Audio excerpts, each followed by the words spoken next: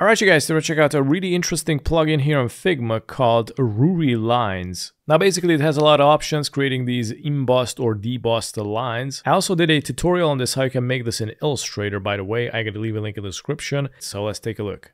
Okay, so let's open up Figma and we're going to go here to the actions, click on it, and let's go to the plugins and widgets. And all you need to do is search here for Ruri Lines. And it's going to appear here, click on it, and all you need to do is just click on Run. And here the first thing you can do is change up the image. You can go upload file and you can upload a PNG or JPEG. For example, in this situation, I'm going to select the Louis Vuitton logo, click on open, and it's going to update it with the new logo. And as you can see at the options here, we got the weight. So if you increase it, it's going to make the lines thicker. I'm going to decrease it somewhere around 3. And here we got the lines. This is going to increase or decrease the copies of the lines. So make sure to increase it nice and high. And then here we got the lift. So this is going to emboss or deboss. So I'm going to emboss it. And to make it more realistic looking, you got this handle with the smoothness. Make sure to increase it a little bit. And it's going to smoothen out these sharp corners all around the logo, so that's really good. Then you got the show mask, I don't know what is this for. And then you got the base lines here. Basically these are the interior lines. So basically there's like two type of lines here. So you got the lighter one outside and then you also got the darker one. So here you got the sensitivity of it. If you decrease it, you can see it is going to extend all the way. If you increase it, it is going to try to separate itself until it is going to disappear.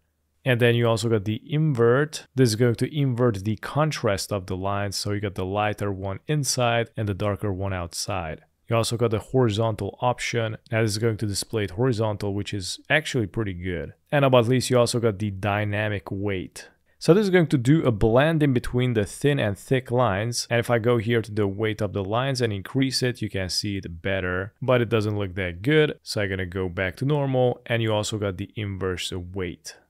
Then you also got here the dots, and check this out, this is pretty good also. And it's going to recreate this whole effect made from dots. I'm going to increase the lines. So this way it's going to be more intense, and I'm going to lift it a little bit more maybe, and decrease the weight. And also increase the smoothness. So yeah, it's a pretty cool effect you can experiment with. And I think on these settings, it actually looks the best. And if you want to export it, you get the PNG or SVJ. I'm going to select the SVJ and click on export.